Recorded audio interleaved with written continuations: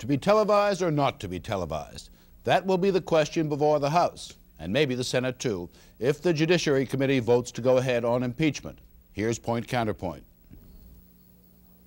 No one knows, Nick, whether the House will vote to impeach Mr. Nixon, or if so, if the president might resign rather than face trial.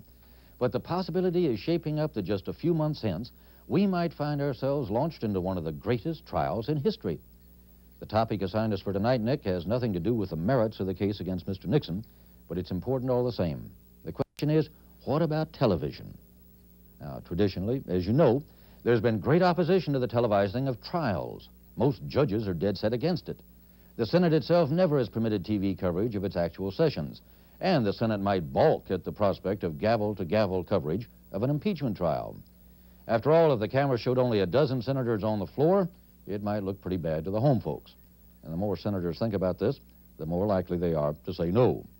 But, Nick, I believe the trial of Richard Nixon, if it ever comes to pass, would have to be televised live from start to finish, or at least put on tape simply for the historic record. The people would have to have some opportunity to see for themselves if the trial were fair. It would be rough on the networks, even if they followed the daily rotation plan of the Watergate hearings. A full-blown impeachment trial would last at least 4 months, some pessimists say 10 to 12 months, and the lost advertising revenues would be enormous. It would be rough on the president, and on senators too, and on everyone with something else to do. But while it lasted, Nick, it would be living history, and we have to be able to see it. Egads, Jack, this is one of those rare and awful moments when we are in complete agreement. But it's all academic. You're not going to have any trial in the Senate. By Labor Day, if not sooner, Richard Milhouse Nixon will be our only living ex-president.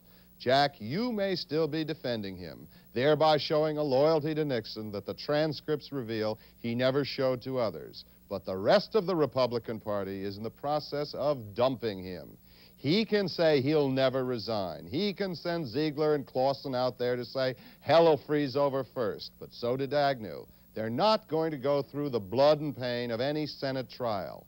They, the grand old party, the Republicans, the conservatives, they've all had it with him. And you know what they're going to do? Pretty soon now, Barry Goldwater and a couple of the other big Republican big shots are going to take the long ride down Pennsylvania Avenue to the White House. And they're going to say, Mr. President, we must respectfully inform you that you have had it. You are finished, kaput, over, terminated, wasted, and washed up. And that, Jack, will be that.